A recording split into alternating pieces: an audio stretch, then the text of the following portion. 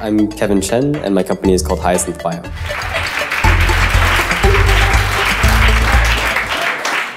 All right, so the product that we're developing is cannabinoids. So what we're doing is developing a new method of producing these molecules, which will enable any pharmaceutical company to develop therapeutics based on the molecules from cannabis to treat, these different types of like diseases, which ranges from anything from like Alzheimer's to chronic pain to certain types of cancer and epilepsy.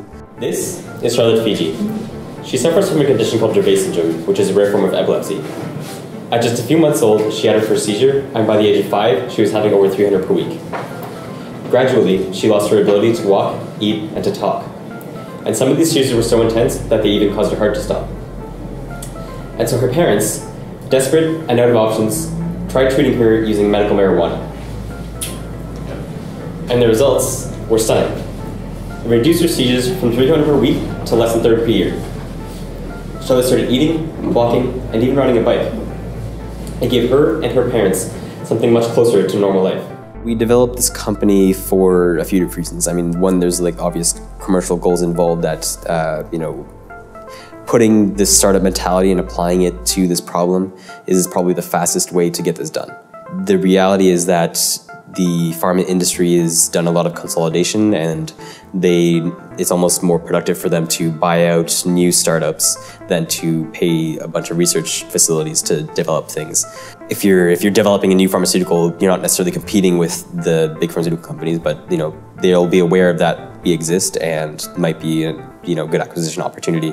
Realistically, in the end, our model is not necessarily to compete with them, but we're providing them a new method of developing pharmaceuticals. It's almost unfair to have something that's so interesting medically and having such interesting effects from curing certain types of cancer, completely kind of thing. You can't just observe that and not want to understand how or why that works and how to apply that in different context. I was worried that I would spend the day here and just have that be a bit of a waste of time, where it's I have to be in the lab most of the time and just working hard to build this thing out.